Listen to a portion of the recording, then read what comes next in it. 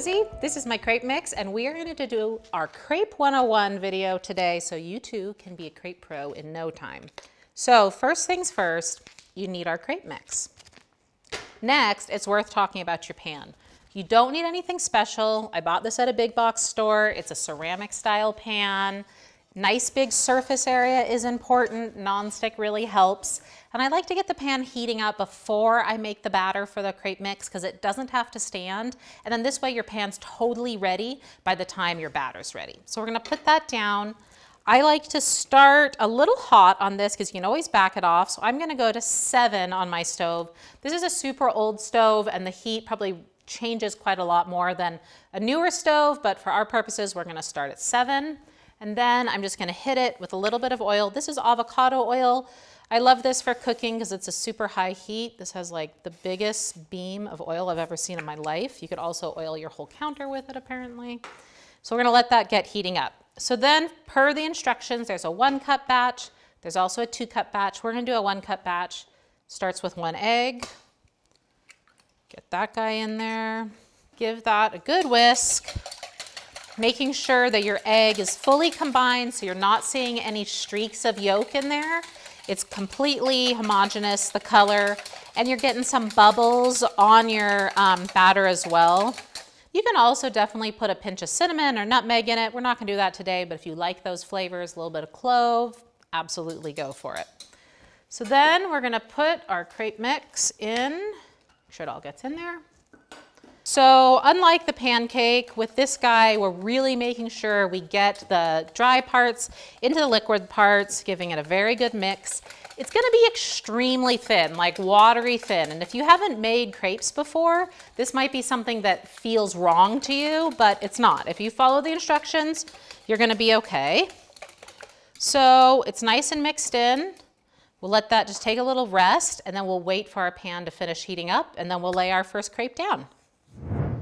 So once I know that my pan is probably pretty close to right, we're done mixing here, I can feel the heat.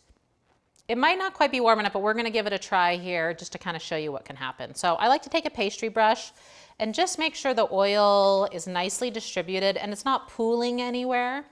If you have any gunk on your pan, like leftover eggs or something, you wanna make sure that's off for the crepes so you don't have a stickiness problem. So what we're going for here is a gentle sizzle. You don't want to sear it like a steak, but if it's not hot enough, when you lay it down, the crepe's just going to mush around and it won't grab. So what we're going to do, we're going to scoop some up, we're going to lay it down, gently swirl our pan to get it nice and thin around. So a couple things that are important. If you put too much batter on there, you're just gonna cook a thick pancake because you won't be able to move it around enough. So in this size pan, I like to go for 1/3 to 1/4 a cup. This is a full cup, so I'm just gonna eyeball it and then give your mix a little whisk before you scoop because it can settle a little bit because it's such a thin batter. So a little whisk, and then I'm gonna scoop out about what I think is about 1/4 a cup. I have to do this lefty for some reason, and I'm a righty. We're gonna pour the batter in the middle. There you go, that's just about the right sizzle. Maybe a little hot, and then just swirl it till you get that batter to coat the pan, and if you're missing a spot, you can do like that. And then you just leave it alone and let that go for a little bit. So that level of sizzle was about right, almost on the hot side. So right away, I'm gonna adjust my temperature down. I'm at about 4.5 now, and I just know from practice that I like to start a little hot and back it off because then I don't get sticky crepes. If it's too hot, what's gonna happen is it's just gonna get a little crispier than you want. It's still delicious, it's not a big deal.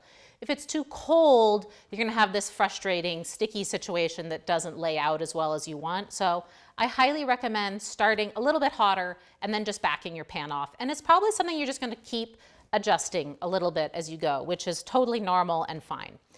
Edges look cooked. There's no batter loose, so we're gonna bump the edges down.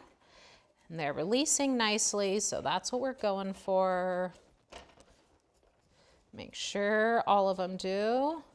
And then gently get your spatula under there. Use your hands to help if you need it. Give that guy a little flip. Perfect. And then it's just gonna be about 30 seconds on this side. We're gonna take it off, let it cool, put another one down, fold the previous one, and just do that a couple times till you get through your batter.